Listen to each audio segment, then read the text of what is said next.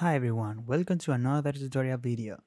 In today's video I will go over how to download a national uncovered dataset for any place here in United States. So in order to do this, we are going to use a USGS website. So let's get started. The first thing that we're going to do is type National Land Cover Database on Google. And we will go and select the second website, National Land Cover Database. This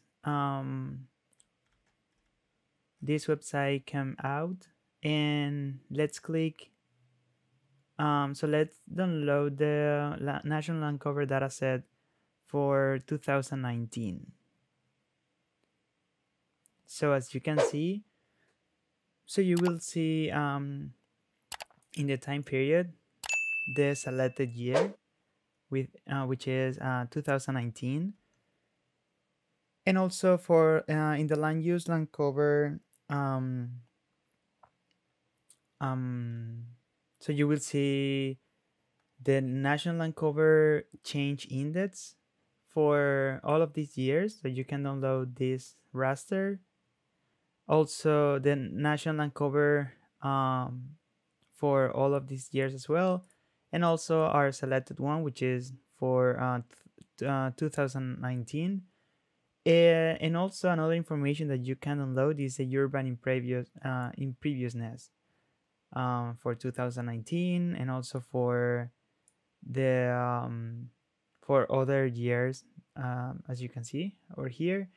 So in our case, so we are gonna download this one over here, and as you can see, so it will take sometimes depending on your internet connection. There is there are too many information in this specific raster that we're gonna download, and as you can see, the size is 2.3 gigabytes. So I'm gonna cancel this because I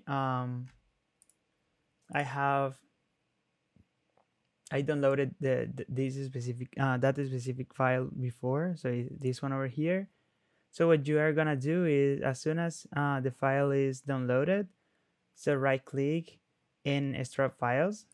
So it will take also sometimes like 5 minutes. So, and at the end, so you will get this folder over here. So let's take a look at this one. So what I'm gonna do is open QGIS. I'm using the version 3.16, as you can see. So let's wait for it. And what I'm gonna do is I'm gonna drag this specific file, which is so let's open this specific file over here, which is the raster one. So I'm gonna drag this file into QGIS over here, and as you can see, this is this file represent the land use land cover for United States. So as you can see in the properties, so the CRS is Albert's conical equal area. So, and you can see some analysis over here. So and it's just one file, so it has just one band. So what I'm gonna do is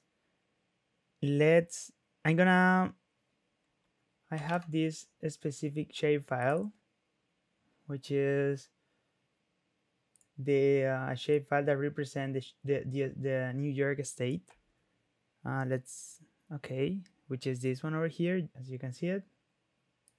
This one over here. So what I'm gonna do is I'm gonna clip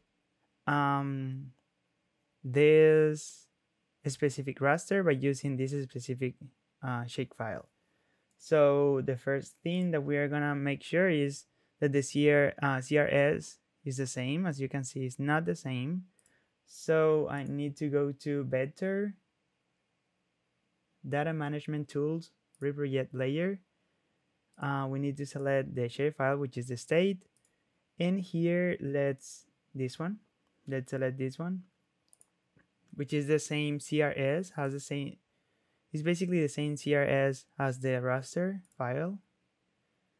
Okay, it's reprojected. So this file over here will be created.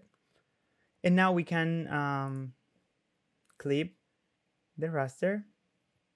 So let's go to raster extraction. Let's select clip raster by mask. So over here, let's input the raster, pre-project, and run. Will take some time.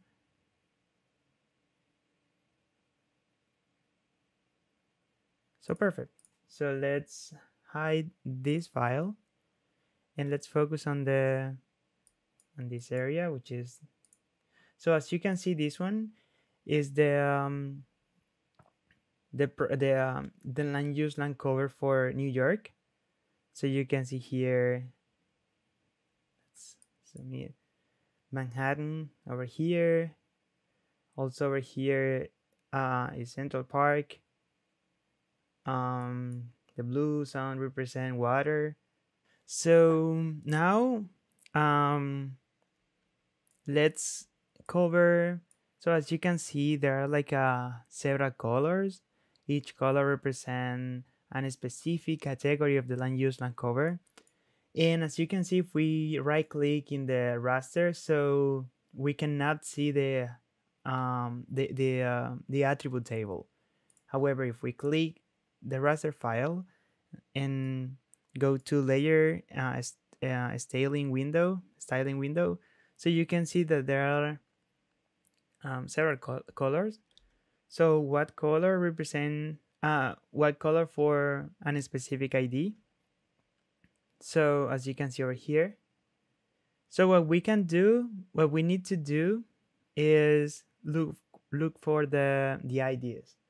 So let's type national land cover database categories, and let's click in the first window, in the first website.